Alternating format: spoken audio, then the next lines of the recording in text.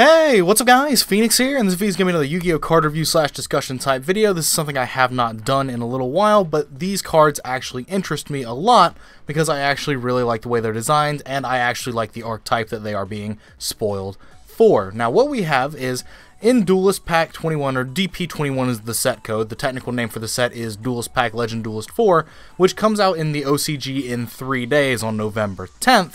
What we have is a new set of LUNALIGHT cards that at the very last minute has been spoiled to us. A new set of 5 cards for LUNALIGHTs that are actually very interesting to me, because usually when these anime archetypes like, Red Eyes, Blue Eyes, Dark Magician, Relinquished, any of these sorts of things, usually when they get new support, they involve some sort of retrain to completely change the way the archetype functions to sort of update it to more modern Yu-Gi-Oh! Standards. But what I find interesting about this support wave is that out of all 5 of these cards, all that they do is strengthen the base of the deck's current, mechanical, design, and then only take it a bit higher, making certain card interactions within the deck work a little bit better, be easier to perform, and do all sorts of other stuff. So I actually am really, enjoying the way that this support wave looks, and it's something that I'm actually kind of excited to, mess around with, at least on a casual level, when the cards are released in the OCG, and then eventually released in the TCG. But so,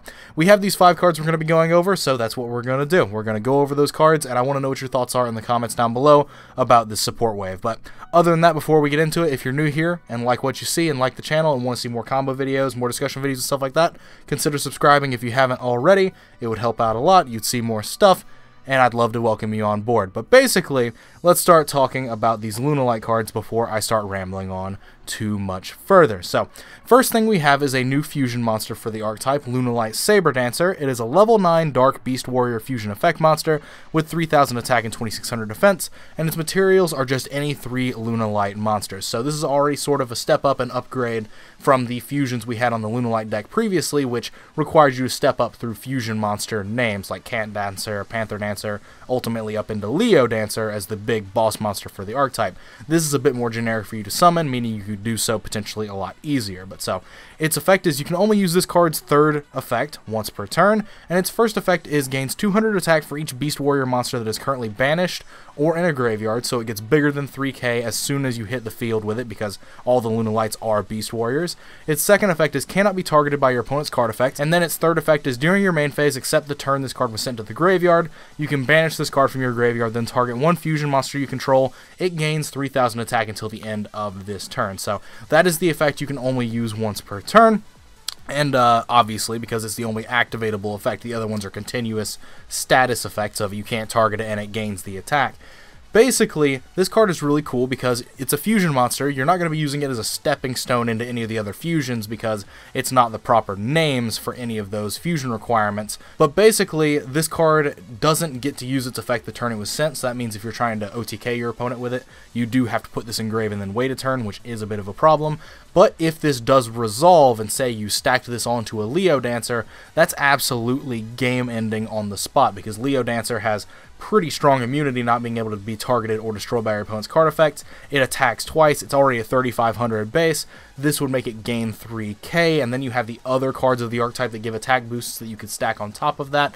But basically a 6500 attack Leo Dancer attacking twice and blowing up your opponent's board to swing directly of all their special summon monsters is actually just kind of really frightening. So kind of glad that this effect doesn't have an effect that could be activated the turn it went to the graveyard. The fact that you have to wait a turn actually sort of makes a bit of sense. But so that's the new fusion monster for the archetype, and then we get into the 2 new main deck monsters for the archetype.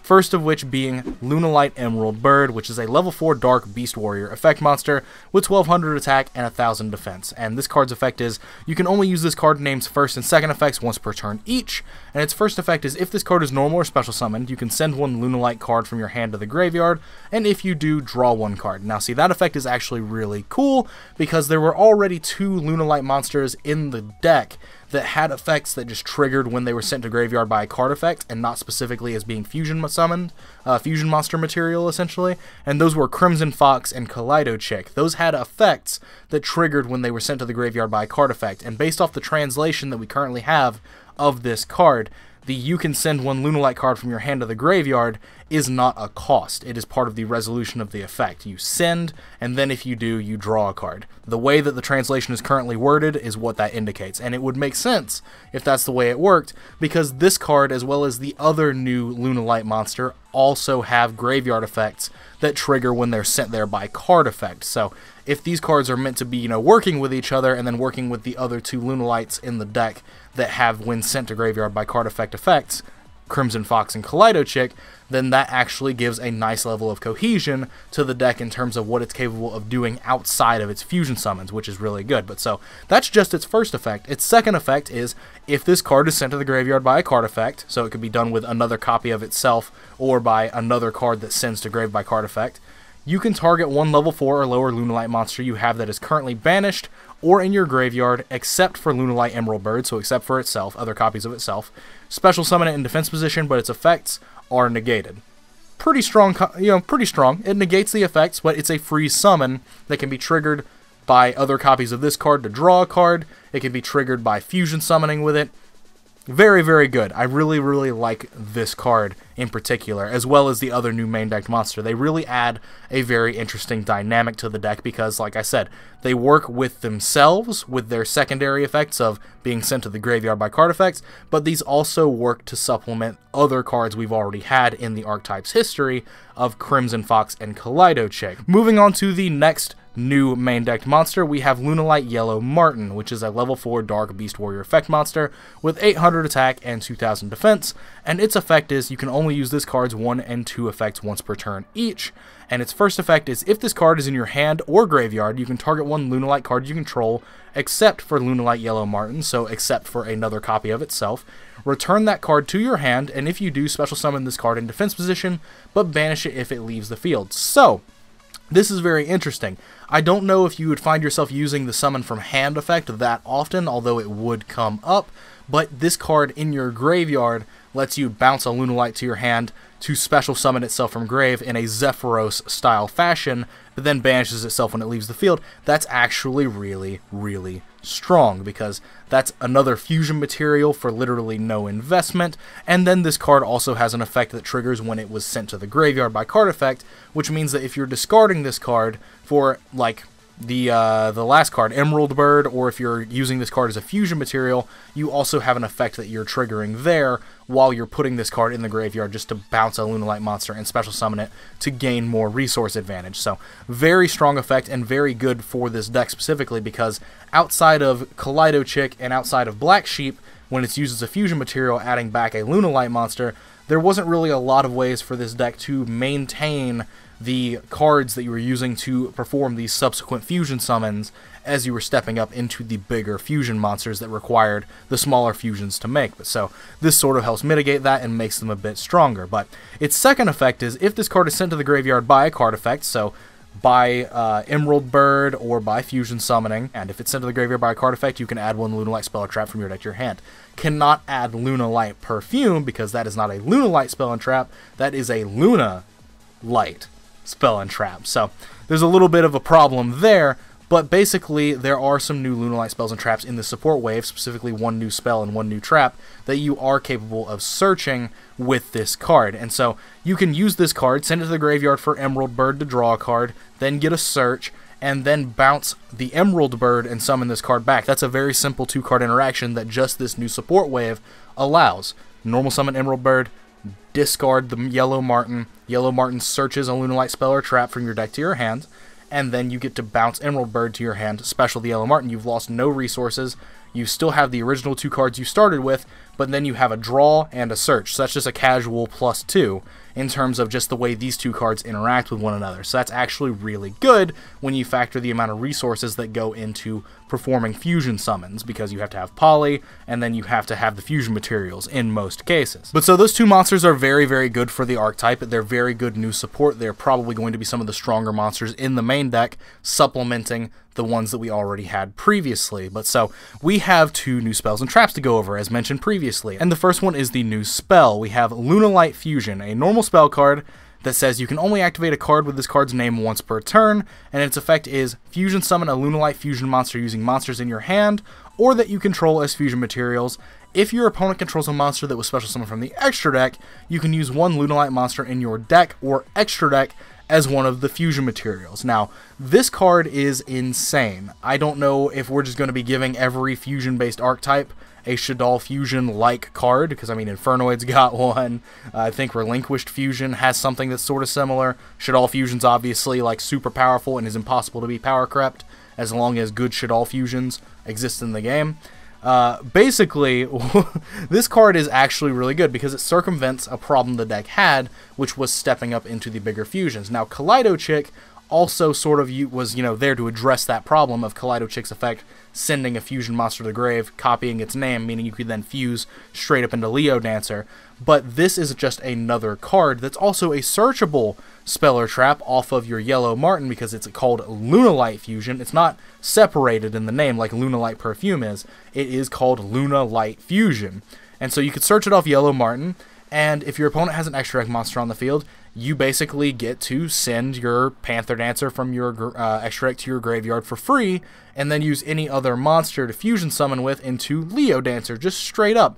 That's actually very strong. It's a very powerful interaction because of how powerful Leo Dancer is, but it also means that, like, it actually just makes it easier for you to fusion summon because that's one less card in your hand that you needed for the fusion summon, because you don't have to be using a monster from your extra deck. You could just be, sending a LUNALIGHT monster from your deck to the graveyard. One that would trigger off of a card effect, sending it to the graveyard by chance, like Yellow Martin, or Emerald Bird, or Crimson Fox, or Kaleido Chick. Like, you could, send these from your from your deck to the graveyard if you don't need to send one from your extra deck. So, very, very strong card, very good fusion card, considering this deck already has access to Black Sheep, which is one of the best polymerization searchers in the game because you can discard it to add poly, or keep it in your hand as a LUNALIGHT monster, or use it to become another LUNALIGHT monster in your graveyard. Black Sheep is one of the best poly searchers that the game has currently, which always made LUNALIGHT a bit of a better fusion deck in terms of how cohesive it is, because usually you have fusion decks that are designed around the fusion spells and the monsters being pretty separated, and if you have a handful of too many fusion spells, you tend to brick, but if you have a handful of too many monsters and no fusion spell, you also bricked. LUNALIGHT's is sort of unique in that you have the Black Sheep, which is easily accessible through Tenki, which is either a LUNALIGHT monster recursion, or searches poly, so that's really interesting. But then you're adding this fusion card on top of that, and then you already had a card like Wolf, like LUNALIGHT Wolf, which in your Pendulum scale is Miracle Fusion for the LUNALIGHT deck. So this deck has infinitely, accessible ways for you to fusion summon in the most economical way possible. So it's a very interesting new card for the archetype, and only bolsters what the archetype can do with their fusion tools, essentially. But so, last new card that has been spoiled for release is the continuous trap card, LUNALIGHT Serenade Dance, and its effect is you can only use the second effect of this card's name once per turn.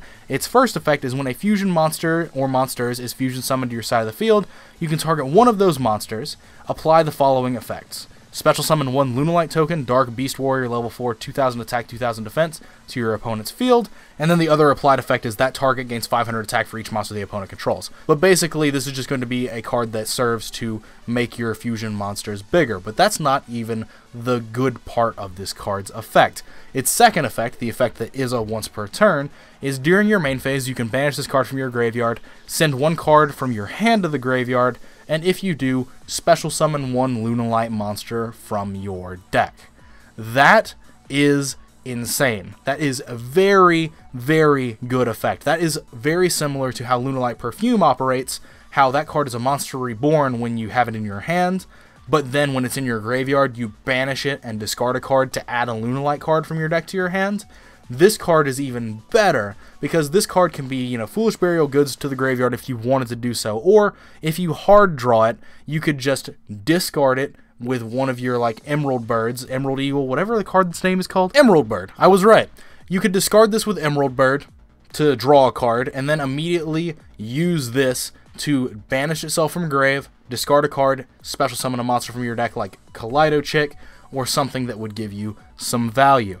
there's a bunch of different applications for this card in different ways, in different scenarios. So this is a really, really good support card for the deck. It's not something that's going to be super abusable because it is a hard once per turn, so if you load up all the extra copies, it's going to be hard for you to do anything with. Like, you've basically just been doing that like as an extra step that doesn't really get you anywhere. And these are trap cards, which means if you do draw them with no way to get them in the grave, there's not really going to be much you can do with them, because its on-field effect is honestly not that great, because it's a trap that you have to flip, and then it only gives you like a small attack boost and gives your opponent a token. So its on-field effect is actually pretty lackluster, and in your hand it's not a LUNALIGHT monster, meaning it's not something you can fuse with. But this card's grave effect, though, if you can get this card to grave, any card in your hand becomes special summon a LUNALIGHT monster from your deck. Any LUNALIGHT monster. Kaleidochick, Emerald Bird, any of them. Anything that would have an effect that would trigger for you in the immediate, time frame that would be good for you is at your grasp with this card in your graveyard. So I personally really like this trap card. I really like this entire support wave. Every single card in this support wave is basically above average support in terms of what decks usually get in like legacy support. Like, you could see the Dragoonity support wave as an example. That only had like 2 good cards in it, and the rest didn't really fit the theme that well. Whereas these cards all are super, super well meshed with the LUNALIGHT theme and only allow the deck to be taken higher than it currently is. But so these cards are really cool. I really like them. I'm really interested in the applications of LUNALIGHT Fusion and the 2 new main decked monsters, specifically Emerald Bird, discarding cards that also have discard effects when they're sent to the grave, like Crimson Fox, other copies of Emerald Bird, Yellow Martin, and Kaleidochick. I'm very interested to see how this could play out into a new age LUNALIGHT deck. But so, anyway, that is all of the cards that are being new spoiled to us for LUNALIGHTs as far as we know. There might be some more. There's 3 days between now and when the set officially drops in Japan. Maybe there will be a couple cards left. Who knows? Not me. But anyway, as always, guys, thanks for watching. Let me know what your thoughts are on these cards in the comments down below as well. Are you a fan of LUNALIGHTs? Do you hate LUNALIGHTs? What's your, deal with the deck? What's your, standpoint with it? I would love to know that in the comments down below as well. But other than that, links as always in the description down below to my Twitch page where I stream regularly. If you're interested in that, go to that. Follow that, get notified next time I go live and play some Yu-Gi-Oh! And also a link to the channel's Discord server is in the description, where you can chat with me and some others on a daily basis, as well as I announce when I'm streaming there, as well as adding everyone. So if you want an actual proper notification, you will get that there as well. But so, other than that, as I've already said, thanks for watching. Like, comment, subscribe. If you're new here, subscribe if you want to see more Yu-Gi-Oh! Content. Like I've already said, I'd love to have you on board. But other than that, thanks for your time as usual, guys. And take care. I'll see you in the next video.